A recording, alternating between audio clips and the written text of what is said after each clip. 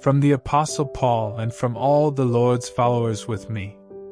I was chosen to be an apostle by Jesus Christ and by God the Father, who raised him from death. No mere human chose or appointed me to this work. To the churches in Galatia, I pray that God the Father and our Lord Jesus Christ will be kind to you and will bless you with peace. Christ obeyed God our Father and gave himself as a sacrifice for our sins to rescue us from this evil world. God will be given glory forever and ever. Amen.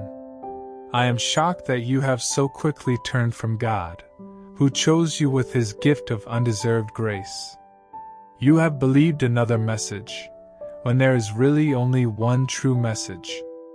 But some people are causing you trouble and want to make you turn away from the good news about Christ. I pray that God will punish anyone who preaches anything different from our message to you.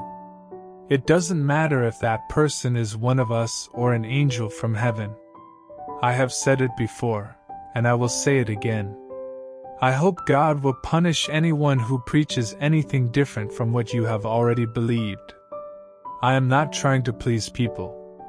I want to please God. Do you think I am trying to please people? If I were doing that, I would not be a servant of Christ. My friends, I want you to know that no one made up the message I preach. It wasn't given or taught to me by some mere human. My message came directly from Jesus Christ when he appeared to me. You know how I used to live as a Jew. I was cruel to God's church and even tried to destroy it. I was a much better Jew than anyone else my own age, and I obeyed every law our ancestors had given us. But even before I was born, God had chosen me by his gift of undeserved grace and had decided to show me his Son, so I would announce his message to the Gentiles. I didn't talk this over with anyone. I didn't say a word, not even to the men in Jerusalem who were apostles before I was. Instead, I went at once to Arabia, and afterwards I returned to Damascus. 3 years later I went to visit Peter in Jerusalem, and stayed with him for days. The only other apostle I saw was James, the Lord's brother. And in the presence of God I swear I am telling the truth. Later, I went to the regions of Syria and Cilicia. But no one who belonged to Christ's churches in Judea had ever seen me in person. They had only heard that the one who had been cruel to them was now preaching the message that he had once tried to destroy. And because of me, they praised God. 14 years later I went to Jerusalem with Barnabas. I also took along Titus. But I went there because God had told me to go, and I explained the good news I had been preaching to the Gentiles. Then I met privately with the ones who seemed to be the most important leaders. I wanted to make sure my work in the past and my future work would not be for nothing. Titus went to Jerusalem with me. He was a Greek, but still he wasn't forced to be circumcised. We went there because of those who pretended to be followers and had sneaked in among us as spies. They had come to take away the freedom Christ Jesus had given us, and they were trying to make us their slaves. But we wanted you to have the true message. This is why we didn't give in to them, not even for a second. Some of them were supposed to be important leaders, but I didn't care who they were. God doesn't have any favorites. None of these so-called special leaders added anything to my message. They realized God had sent me with the good news for Gentiles, and he had sent Peter with the same message for Jews. God, who had sent Peter on a mission to the Jews, was now using me to preach to the Gentiles. James, Peter, and John realized that God had given me the message about his gift of undeserved grace. And these men are supposed to be the backbone of the church. They even gave Barnabas and me a friendly handshake. This was to show that we would work with Gentiles and that they would work with Jews. They only asked us to remember the poor, and this was something I had always been eager to do. When Peter came to Antioch, I told him face to face that he was wrong. He used to eat with Gentile followers of the Lord, until James sent some Jewish followers. Peter was afraid of the Jews and soon stopped eating with Gentiles. He and the others hid their true feelings so well that even Barnabas was fooled. But when I saw they were not really obeying the truth that is in the good news, I corrected Peter in front of everyone and said, "Peter, you are a Jew, but you live like a Gentile. So how can you force Gentiles to live like Jews? We are Jews by birth and are not sinners like Gentiles. But we know that God accepts only those who have faith in Jesus Christ. No one can please God by simply obeying the law. So we put our faith in Christ Jesus, and God accepted us because of our faith. When we Jews started looking for a way to please God, we discovered that we are sinners too. Does this mean that Christ is the one who makes us sinners? No, it doesn't. But if I tear down something and then build it again, I prove that I was wrong at first. It was the law itself that killed me and freed me from its power, so I could live for God. I have been nailed to the cross with Christ. I have died, but Christ lives in me. And I now live by faith in the Son of God, who loved me and gave his life for me. I don't turn my back on God's gift of undeserved grace. If we can be acceptable to God by obeying the law, it was useless for Christ to die. You stupid Galatians! I told you exactly how Jesus Christ was nailed to a cross. Has someone now put an evil spell on you? I want to know only one thing. How were you given God's Spirit? Was it by obeying the law of Moses or by hearing about Christ and having faith in him? How can you be so stupid? Do you think that by yourself you can complete what God's Spirit started in you? Have you gone through all of this for nothing? Is it all really for nothing? God gives you his Spirit and works miracles in you. But does he do this because you obey the law of Moses or because you have heard about Christ and have faith in him? The scriptures say that God accepted Abraham because Abraham had faith. And so, you should understand that everyone who has faith is a child of Abraham. Long ago the scriptures said God would accept the Gentiles because of their faith. This is why God told Abraham the good news that all nations would be blessed because of him. This means everyone who has faith will share in the blessings given to Abraham because of his faith. Anyone who tries to please God by obeying the law is under a curse. The scriptures say, "Everyone who doesn't obey everything in the law is under a curse." No one can please God by obeying the law. The scriptures also say, "The people God accepts because of their faith will live." The law isn't based on faith. It promises life only to people who obey its commands. But Christ rescued us from the law's curse, when he became a curse in our place. This is because the scriptures say that anyone who is nailed to a tree is under a curse. And because of what Jesus Christ has done, the blessing promised to Abraham was taken to the Gentiles. This happened so that by faith we would be given the promised Holy Spirit. My friends, I will use an everyday example to explain what I mean. Once someone agrees to something, no one else can change or cancel the agreement.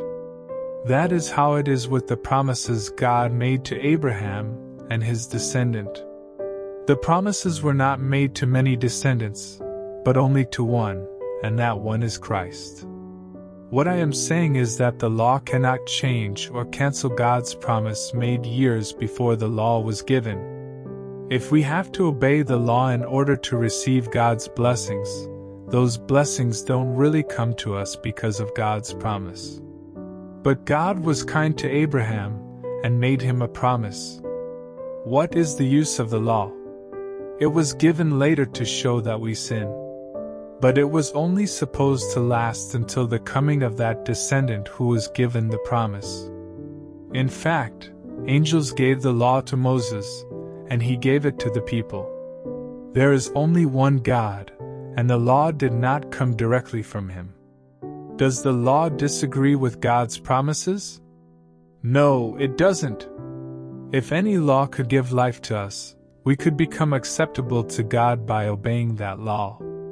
But the scriptures say that sin controls everyone, so that God's promises will be for anyone who has faith in Jesus Christ.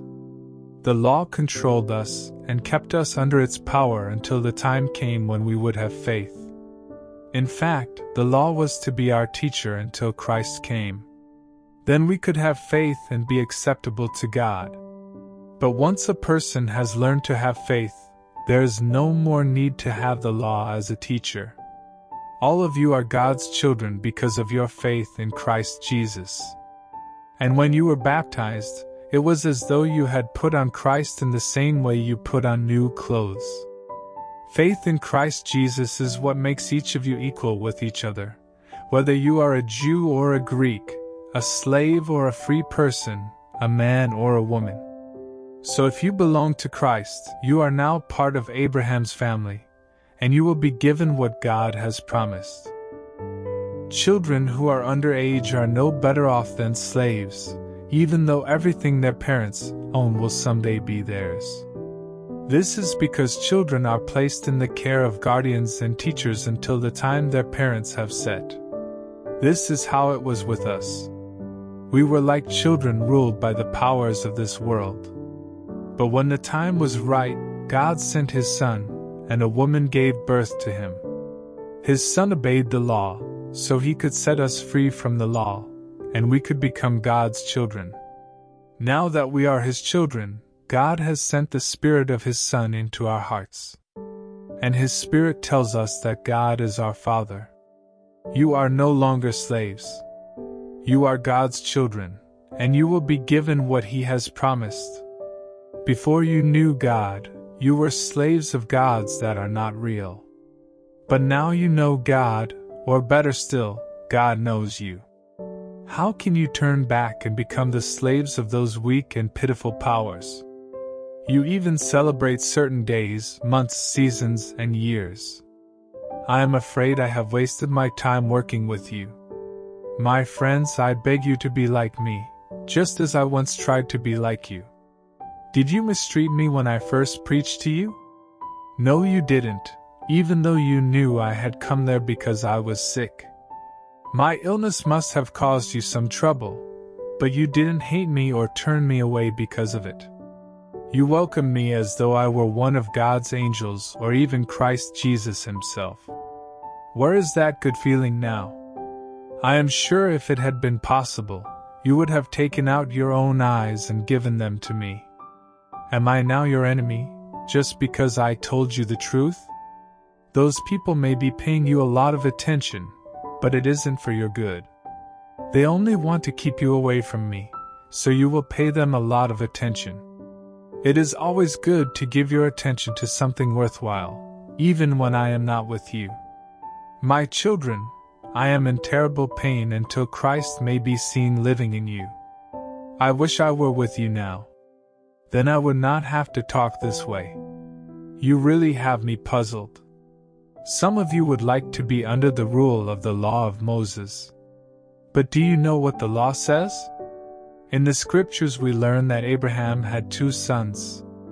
The mother of one of them was a slave, while the mother of the other one had always been free. The son of the slave woman was born in the usual way. But the son of the free woman was born because of God's promise. All of this has another meaning as well. Each of the 2 women stands for one of the agreements God made with His people. Hagar, the slave woman, stands for the agreement that was made at Mount Sinai. Everyone born into her family is a slave. Hagar also stands for Mount Sinai in Arabia and for the present city of Jerusalem. She and her children are slaves.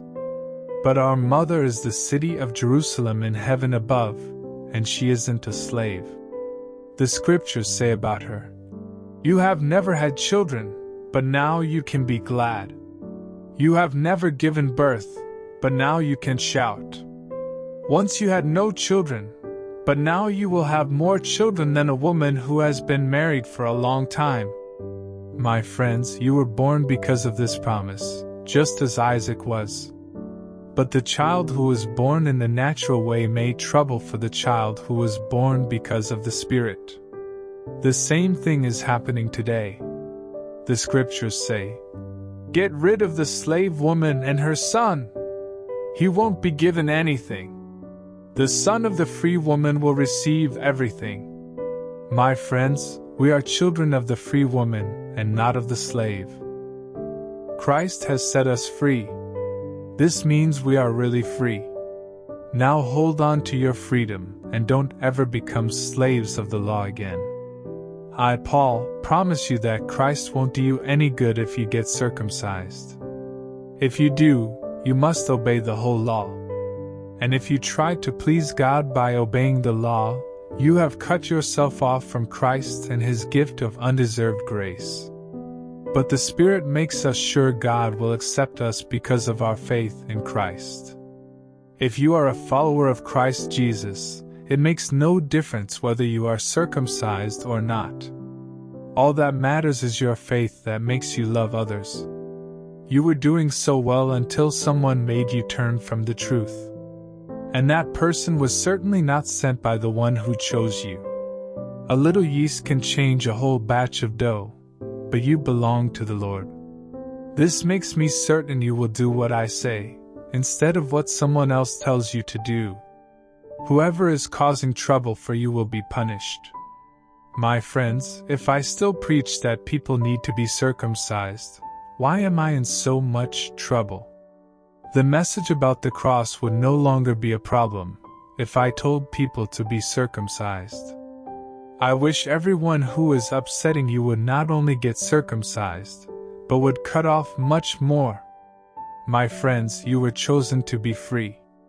So don't use your freedom as an excuse to do anything you want. Use it as an opportunity to serve each other with love. All the law says can be summed up in the command to love others as much as you love yourself. But if you keep attacking each other like wild animals, you had better watch out, or you will destroy yourselves. If you are guided by the Spirit, you won't obey your selfish desires. The Spirit and your desires are enemies of each other. They are always fighting each other and keeping you from doing what you feel you should. But if you obey the Spirit, the law of Moses has no control over you. People's desires make them give in to immoral ways, filthy thoughts, and shameful deeds. They worship idols, practice witchcraft, hate others, and are hard to get along with. People become jealous, angry, and selfish. They not only argue and cause trouble, but they are envious. They get drunk, carry on at wild parties, and do other evil things as well. I told you before, and I am telling you again, no one who does these things will share in the blessings of God's kingdom. God's Spirit makes us loving, happy, peaceful, patient, kind, good, faithful, gentle, and self-controlled. There is no law against behaving in any of these ways. And because we belong to Christ Jesus, we have killed our selfish feelings and desires. God's Spirit has given us life, and so we should follow the Spirit. But don't be conceited or make others jealous by claiming to be better than they are. My friends, you are spiritual. So if someone is trapped in sin, you should gently lead that person back to the right path. But watch out, and don't be tempted yourself. You obey the law of Christ when you offer each other a helping hand. If you think you are better than others, when you really aren't, you are wrong. Do your own work well, and then you will have something to be proud of. But don't compare yourself with others. We each must carry our own load. Share every good thing you have with anyone who teaches you what God has said. You cannot fool God, so don't make a fool of yourself. You will harvest what you plant. If you follow your selfish desires, you will harvest destruction, But if you follow the Spirit, you will harvest eternal life. Don't get tired of helping others. You will be rewarded when the time is right, if you don't give up. We should help people whenever we can, especially if they are followers of the Lord. You can see what big letters I make when I write with my own hand. Those people who are telling you to get circumcised are only trying to show how important they are. And they don't want to get into trouble for preaching about the cross of Christ. They are circumcised, but they don't obey the law of Moses. All they want is to brag about having you circumcised. But I will never brag about anything except the cross of our Lord Jesus Christ. Because of his cross, the world is dead as far as I am concerned, and I am dead as far as the world is concerned. It doesn't matter if you are circumcised or not. All that matters is that you are a new person. If you follow this rule, you will belong to God's true people. God will treat you with undeserved kindness and will bless you with peace. On my own body are scars that prove I belong to Christ Jesus. So I don't want anyone to bother me anymore. My friends, I pray that the Lord Jesus Christ will be kind to you. Amen.